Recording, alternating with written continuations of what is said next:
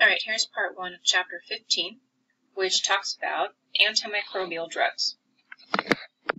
Now, there is a lot in chapter 15 because the topic is drugs that will kill microbes.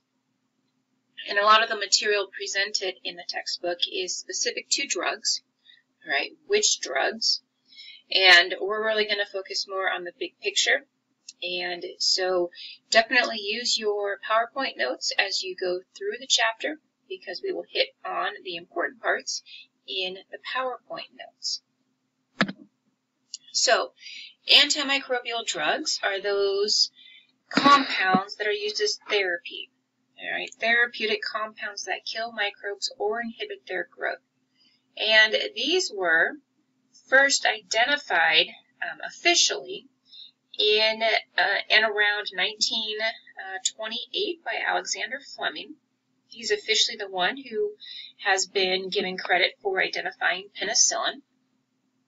All right, and how he did this was he was doing research with microorganisms, and he noticed a plate that was contaminated with fungus, and he almost threw it out thinking, well, this project is ruined, there's contamination. But then he noticed how there was a zone of clearing around the bacteria. So most of it had bacteria growth, and then where the penicillin was, the penicillium, the mold, the fungus growth, there was an area where there wasn't any bacteria growth. And so that's when he realized that there was something that was being produced by that fungal colony, a very large colony on his agar plate, that was inhibiting the bacteria growth. And so his discovery has really transformed transformed modern medicine in general. So, different ways to categorize antimicrobial drugs is going to be what they treat. So, antibacterial drugs in general treat bacterial infections, antiviral drugs, viral infections, antifungal, fungal infections, and then antiparasitic are going to treat protozoan and helminth infections, those organisms that are classified as parasites. So when we look at drugs, there is a spectrum of activity, and two very broad categories are broad spectrum drugs and then narrow spectrum drugs. And you can see the definition here, but looking at this figure, which is not from your textbook, but I think it gives a good illustration of what broad spectrum are versus narrow spectrum. Right? Narrow spectrum have a very narrow spectrum of activity. So you have different groups of organisms up here at the top. All right, Mycobacterium, gram-negative bacteria, major category of bacteria. Gram-positive, another major group of bacteria, the chlamydias and rickettsias. All right, polymyxin is going to be very specific for a small number of gram-negative. Tobramycin, very small spectrum that hits the Mycobacteria, which is the genus that causes tuberculosis and leprosy, and then just a few organisms here within the large category of gram-negative, and then the carbapenems here. All right, now carbapenems target nearly all of gram-negative bacteria and a large majority of gram-positive. The tetracyclines, all right, you've got this huge line here. These two are definitely considered broad spectrum. Penicillin's also broad spectrum because it hits nearly all of the gram-positive, some chlamydias, and gram-negative bacteria.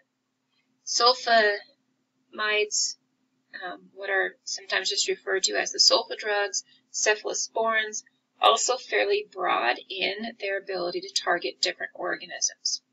All right, so that is what is meant by broad spectrum versus narrow spectrum. And of course, you've got down here, are these part of normal flora. Do you have normal flora in your gram-negative? Yes. Do you have gram-negative bacteria in as part of your normal flora? Yes. Gram-positive? Yes. So if you take a tetracycline, all right, there's a good chance that you're actually going to kill off a lot of your normal flora organisms. And so what you want to try to do is minimize the amount of good flora, good bacteria that you kill when you're trying to treat an infection. So, characteristics of ideal antimicrobial drugs. These really are kind of listed throughout your chapter, but again, this table gives a nice condensed version of the information. Antimicrobial drugs should have selective toxicity. We'll talk about that a few slides down. But that means you can focus the toxicity of the drug to the microbe and not to the host cell. You're sick, you take a drug, you don't want to make your body more sick, but rather kill off the bacteria that are causing the problem and leave you in a healthier state. All right, there are terms which we'll look at: microbicidal and microstatic, and that is whether or not you kill the organism or you just kind of level it out and make it stop doing its thing, but they're still there. You'd rather kill off those bacteria or microorganisms. All right, relatively soluble, functions even when highly diluted in body fluid, and that really is so that you can take a minimal amount of drug but let it still be very effective. And then has a what's might be referred to as a long shelf life. All right, remains potent long enough to act. It's not broken down or excreted permanently. You don't want it to break down in your stomach because of the stomach acid, because then it's not going to go anywhere to be helpful. All right, you don't want it to go directly to the kidneys and get excreted, or else, again, it's not in the body long enough to actually do its function. All right, does not lead to the development of antimicrobial resistance. You all should know that there are issues with organisms being resistant to drugs, and so we want to avoid allowing this antimicrobial problem to increase. Right, also complements or assists the activities of the body's defense systems. So we've talked about the immune system, all right, and you should recognize that when you take an antimicrobial drug for an infection, that's working alongside of your immune system. And you would not want to take a drug that would actually inhibit your immune system, but rather, complement it, add together, or even assist in the activities of that immune response. It remains active in tissue and body fluid, so it can actually do its thing. It can actually get delivered to the site of infection. And then, of course, this is a big one. It's been in the news a lot. Reasonably priced. Right, how much does that drug how much is that drug going to cost you to buy? Sometimes you can go to the pharmacy, and if you have insurance, which of course not everyone does, you can get an antibiotic for like $4, $2. And I'm so thrilled when that happens. All right, but then even with insurance, sometimes medications cost hundreds of dollars. And if you don't have insurance, all right, there's a financial issue there, potentially. And then if you get sick with a relatively minor bacterial infection, but you still need antibiotics, even though, a very basic prescription of penicillin or augmentin or tetracycline, very, very common drugs, all right, could actually cost you a significant amount of money. All right, also does not disrupt the host's health by causing allergies or predisposing the host to other infections. So there are drug allergies out there. Penicillin is a big one. And of course, you don't want to take the drug if you're going to be allergic to it. And sometimes these allergies are actually life-threatening. All right, so a couple of questions to answer before you start drug therapy. What are you trying to kill? Right, what's the nature of the microorganism? Is it really bad? Is it drug resistant? Is it gram positive? Is it gram negative? So it is helpful to know a little bit about what you're trying to kill off, if not everything. And then how, all right? How easy is it going to be to kill the organism? What is the degree of the organism's susceptibility or sensitivity to a particular drug? Right? Is it actually even going to be effective? And we'll talk about how clinicians can actually identify that. And then who? Who are you treating? All right, what is the overall health of the patient? Is this patient, like me, maybe relatively healthy and just has a simple ear infection or a simple case of pneumonia? Or is it someone who is immunocompromised, who has COPD and now has pneumonia, already has relatively severe respiratory issues, and then you add pneumonia on top of that? Can be very different ways, different approaches on how you treat an infection is the who. All right, so goal of antimicrobial drugs is to disrupt cell processes or structures of the different microorganisms. If we're talking about viruses, then you want to inhibit viral replication. All right, then we can also interfere with enzymes that are required to synthesize or assemble macromolecules in order to actually allow for the creation of the new microorganism. All right, we can try to destroy structures that are already formed in the cell. So really talking about bacteria, fungal, or protozoan organisms in this case. And then also selectively toxic. I mentioned that just a couple of slides ago. All right, we really want to be able to kill or inhibit the actions of just the microorganism, but not us, not the cells in our body. If the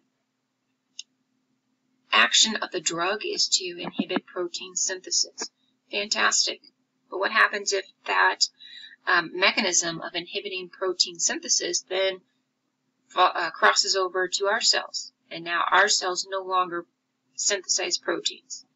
Well, that could actually be life-threatening for us. All right, we don't want our cells to be able to stop metabolism, but rather selectively target the microorganism. All right, this slide is not in the right spot. We'll talk about that one later. But then ways to target or classify antimicrobial drugs is their action. All right, and in terms of the action, there are two big categories of bacteriostatic and bactericidal. The bacteriostatic, it does that. It makes them static. They stop. They cling. All right, you've got static cling. Two things stick together. Bacteriostatic stops the bacteria from growing. All right, so it doesn't necessarily kill them, but it stops them from growing and may stop an infection from getting worse. This tends to target bacterial protein synthesis as well as metabolic pathways. And then there are bactericidal organisms that will kill bacteria.